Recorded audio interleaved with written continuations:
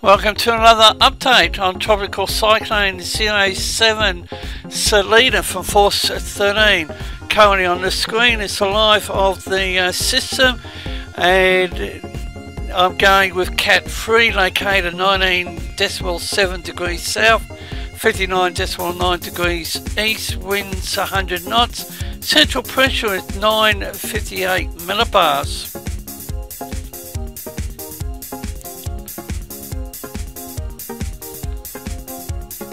The cyclone warning class 1 remains in force for Rodrigues. The public in Rodrigues is advised to take preliminary precautions. Showers are likely to be moderate with isolated thunderstorms at times. Wind will blow from the northeast 35 kilometers an hour in the mean, with gusts reaching 80 kilometers an hour over exposed areas. There are no warnings in place for Mauritius, and here's Météo France La Réunion's current chart. And what's the Joint Typhoon Warning Centre saying? We start off with their chart.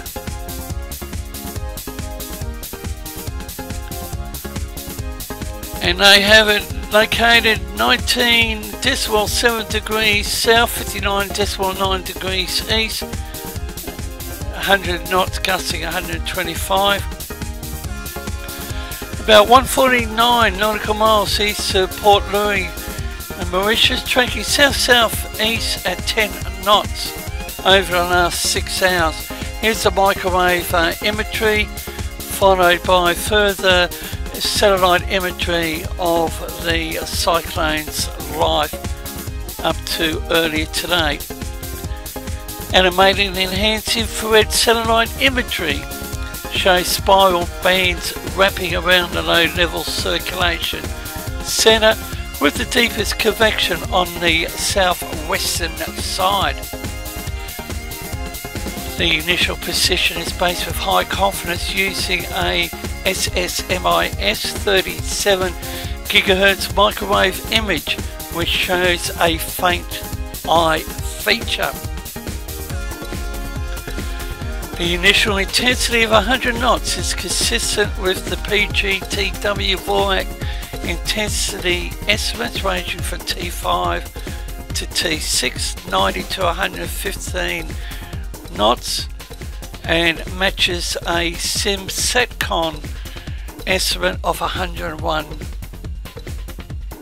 knots. The environment is marginal with moderate 15 to 20 knots vertical wind shear, excellent poleward outflow, marginal 26-27 Celsius sea surface temperature. Now we have a look at various floaters on the system.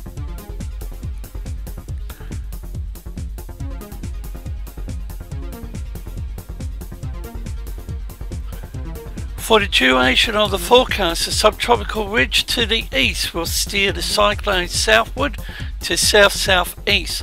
Once the cyclone enters the mid-latitude westerlies around the 36-hour mark, extratropical transition will begin with completion expected prior to 72 hours. This also marks a period where vertical wind shear increases, sea surface temperatures decrease, accelerating the rate of weakening that has been ongoing for the last 24 to 30 hours.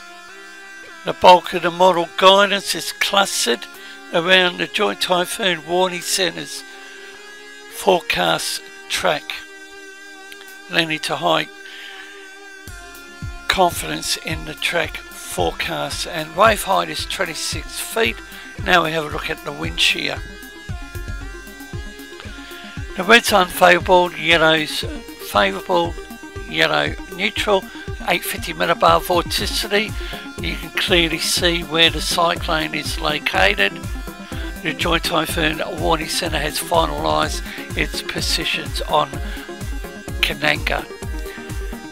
and the 24-hour shear tendency, and we know that wind shear is going to destroy the system, and once it connects with those westerly winds.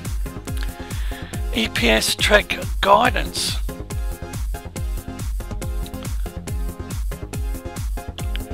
Each of the colours represent different models. The models are on the right hand side of the screen.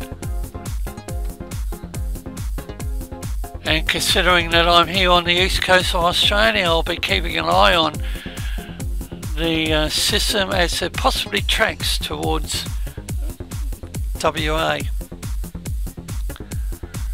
EPS track guidance. This is 18 UTC.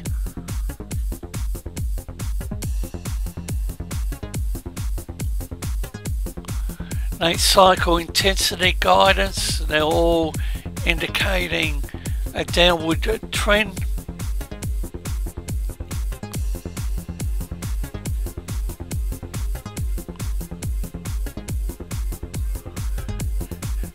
Now, a satellite view, and you can clearly see where Cilida is and Kananga. Now, what are the models saying? We start off with the HWRF parent. When viewing non-official sources, the information does change and caution needs to be applied.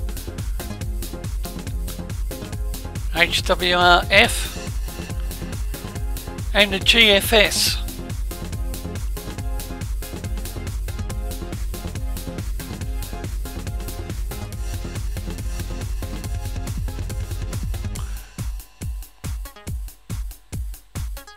And just recapping the HWRF parent model. Now we have a look at cyclone phase tracks, starting off with the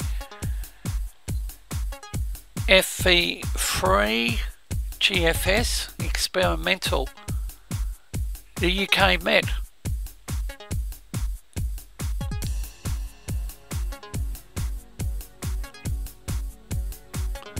NCEP GFS.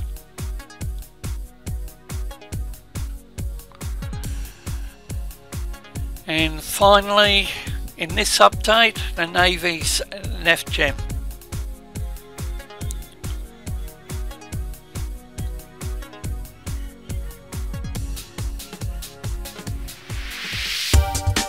You can follow Force 13's outlets, the website force13.com, our YouTube page youtube.com/Force13, on Facebook under the same name Force13, and our Twitter handle, it's @Force13 if you wish to get in touch.